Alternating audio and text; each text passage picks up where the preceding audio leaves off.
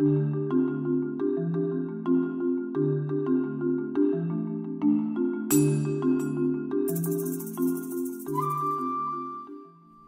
idea of a driverless car is starting to become a familiar notion, and now driverless boats are not that far behind.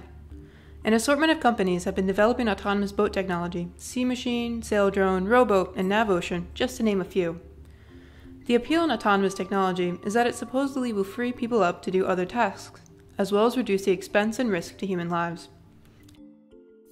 There may be a future for autonomous boats in harbor work, offshore wind energy, aquaculture, and shipping. In terms of the military, applications of this technology seem to be self-evident. It could be used for surveillance, mine and submarine hunting, and rescue operations, for instance. Navocean, a company based in Seattle, Washington, hopes their technology will take the place of manned research vessels. Their latest model is a 3-footer designed to be used in the Gulf of Maine and the Atlantic Ocean.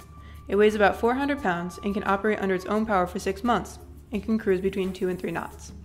The technology uses algorithms and onboard sensors to give the craft a measure of self-awareness and relies on solar panels for energy.